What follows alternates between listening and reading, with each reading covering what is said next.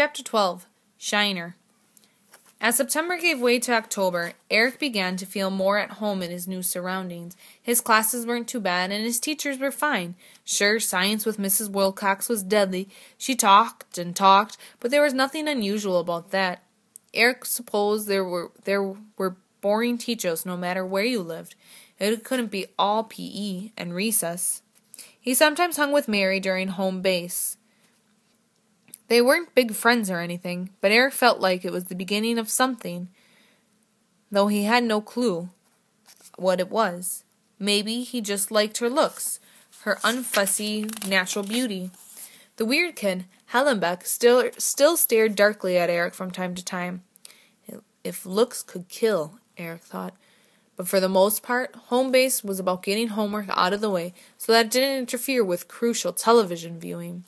If Eric had not yet been invited into Griffin Connolly's inner circle, he definitely had a seat at the lunch table, and for now, that's all really Eric desired.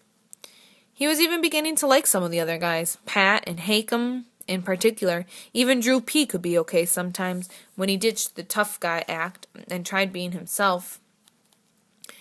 Griffin was the group leader, the alpha dog. Depending upon his mood, he could be friendly and funny or dark and distant. Eric couldn't figure Griffin out, but even so, Eric found himself drawn to Griffin, the way a caveman might be attracted to fire. The light, the heat, the danger. Along the wall where the lines formed for students to buy hot lunch, there was a big "Got Milk" poster featuring an enormous photo of a pop singer's smiling face. Big sweep of blonde hair, flawless skin, thanks no doubt to Photoshop, and a milky mustache above a pearly white smile. Her head on the poster was gigantic, about 3 feet tall, and the height of a preschooler. Drew P. pulled a wad of gum from his mouth and stuck it to the singer's starlit left nostril.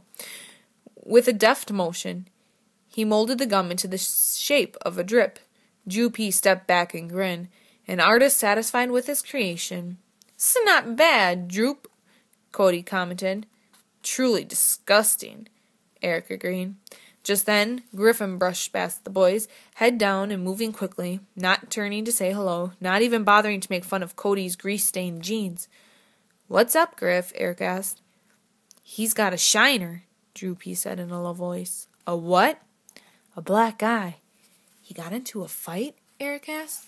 Drew P. checked to make sure Griffin was seated at the table across the room. He whispered, "More like he got smacked around." "Who did it?" Cody interrupted. "What, are you writing a blog?" "I'm just curious," Eric replied. "Just curious," Cody repeated in a mocking tone. Eric glanced at Cody. That kid could be so annoying. But at the same time, he could see that Cody was being protective of Griffin. He was as loyal as Doberman. "Tell me what happened," Eric said to Drew. "You never met his dad, have you?" Eric had not. He'd seen Griffin's father only once, about a week ago. He was sitting at the Connolly's kitchen table in a bathrobe, slump-shouldered, staring at a cereal box. Griffin didn't bother to introduce them, and Mr. Connolly never looked up.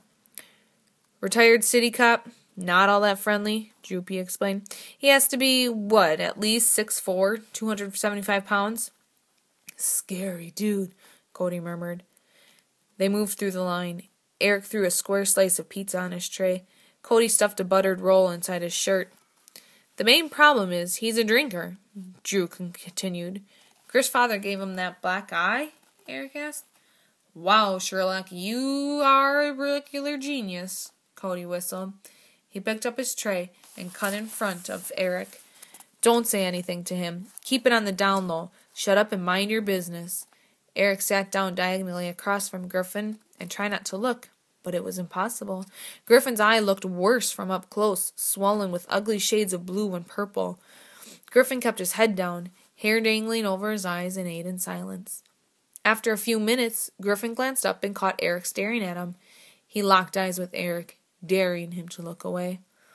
Then the strangest thing happened. Almost in slow motion, Griffin pushed his hair back and turned his head to give Eric a better look, the way a model might pose for a photographer. Griffin's long, slender fingers went to his eyes. tips lightly touching the tender, bruised skin. A blind boy reading Blayle. What did it say? What story did it tell? Griffin did not show any expression. There was no emotion there. His face was battered and blank, his eyes cold. Eric shivered and looked away.